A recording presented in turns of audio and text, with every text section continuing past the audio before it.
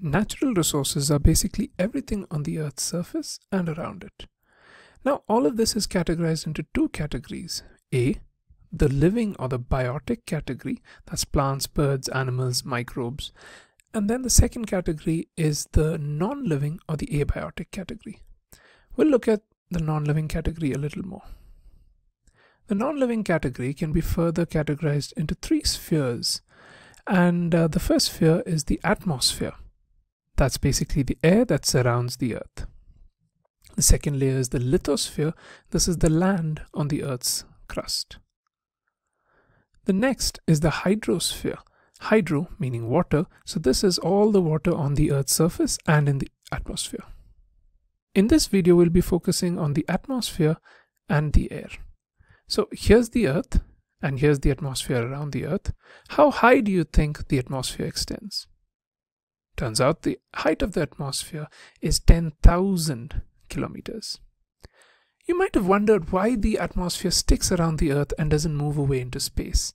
Well, the answer is the Earth's gravitational pull holds the atmosphere in place. You might be wondering what the atmosphere really does. Why do we need it? Well, it regulates the temperature of the Earth. It ensures that the Earth doesn't become too hot during the day, nor too cold at night.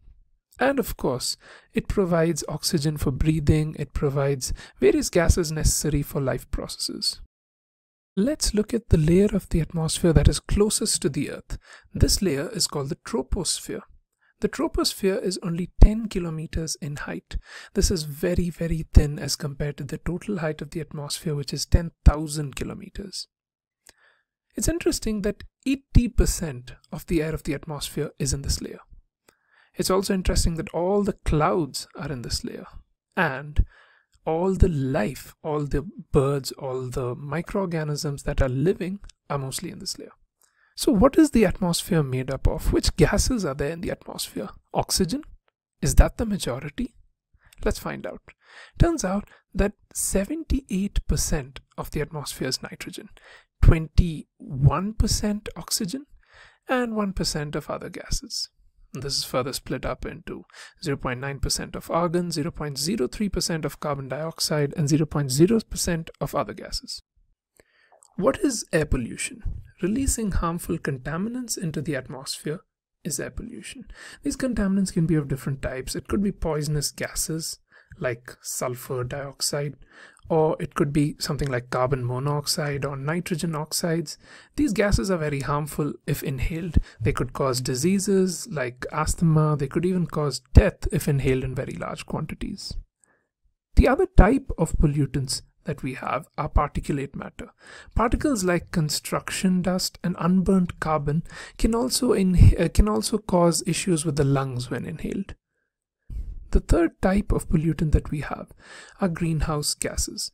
Gases like carbon dioxide and methane don't really trouble us too much if we inhale them, but they do contribute to global warming. What's global warming? Basically, a general increase in the temperature on the Earth's surface is called global warming. Next, we'll go through a few common causes of air pollution and how we can solve them. The single largest reason for air pollution in our country is industries. 51% of the air pollution in our country is just due to industries.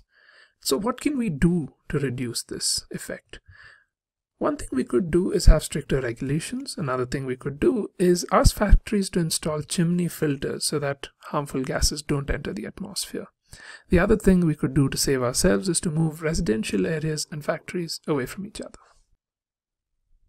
The other common cause of air pollution in villages is burning waste and cattle dung for cooking and other domestic purposes.